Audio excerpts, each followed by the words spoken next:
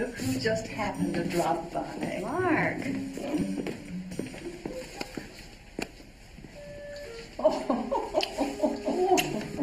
Mistletoe.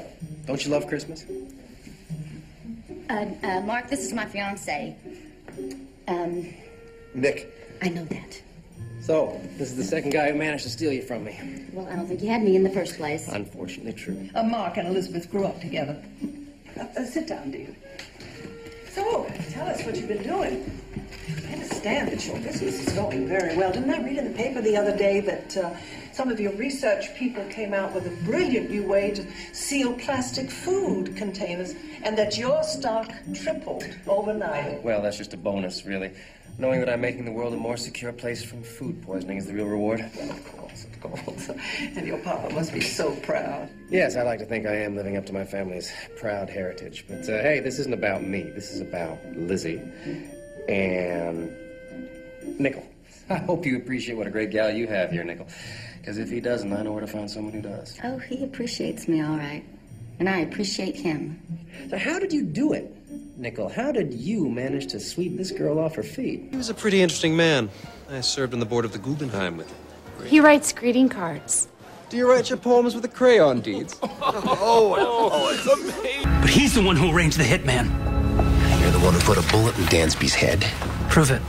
Family. Fine. All right. I can't believe this. We can't let him get away with it. I don't care if we have to kill him. He's giving it all away. I agree, but we'll have to do it before he converts the company. You really think I was dumb enough not to record every conversation we had in this room? I want to talk to the prosecutor right now.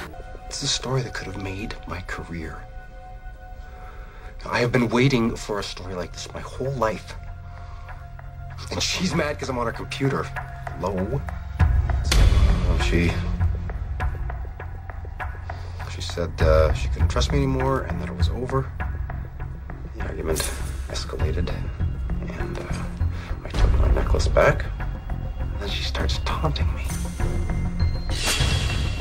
I'm implying that I don't have what it takes to be in the big leagues anyway.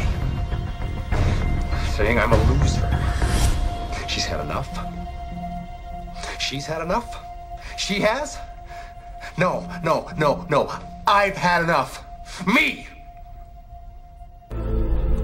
No, they never showed because the emergency call center has no record of your 911. Paul, you just played it for me. I got this recording from DEA. They have every payphone around that warehouse tapped. It's part of a smuggling crackdown, and it's the only reason I even half believe you right now. If they're tampering with 911 calls, then this goes deeper than I thought. You know how well this sounds. Awesome and airtight. I just need some time.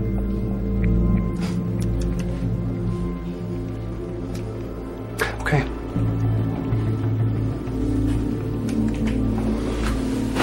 Just hope to hell you're wrong.